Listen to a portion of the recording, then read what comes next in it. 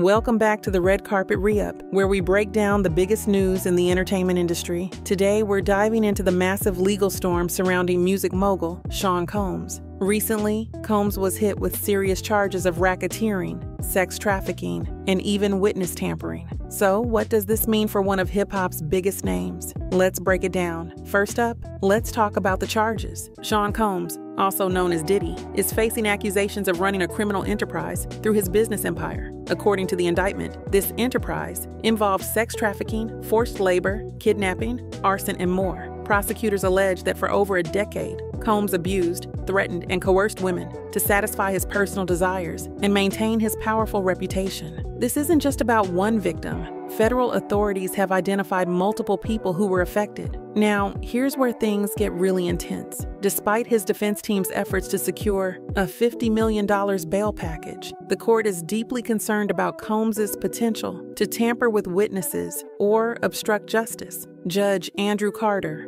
and U.S. Magistrate Judge Robin Tarnofsky both cited evidence that Combs has reached out to witnesses in the past, with one case involving 128 phone contacts. The court also noted that given his wealth and access to resources, he poses a flight risk. Even with proposals like house arrest, limiting female visitors, and constant monitoring, the judges ruled there's too much risk involved to let him out before the trial. Prosecutors have some damning evidence against Combs. We're talking about raids on his homes where guns, drugs, and other suspicious items were found. Additionally, there's video footage from 2016 that allegedly shows him physically assaulting a woman, a detail linked to his former girlfriend, Cassie Ventura. Although Combs has denied these allegations, settling one lawsuit with Ventura just a day after it was filed, the indictment claims this kind of behavior wasn't a one-time thing. The charges span years of alleged abuse and criminal activity. So what's next for Sean Combs? His legal team continues to fight for his release while he awaits trial. But with the severity of the charges and evidence mounting, things aren't looking great. His next court appearance is scheduled for October, and if convicted, he could face life in prison. We'll keep you updated as this case unfolds. If you found this breakdown helpful, don't forget to like, subscribe, and hit that notification bell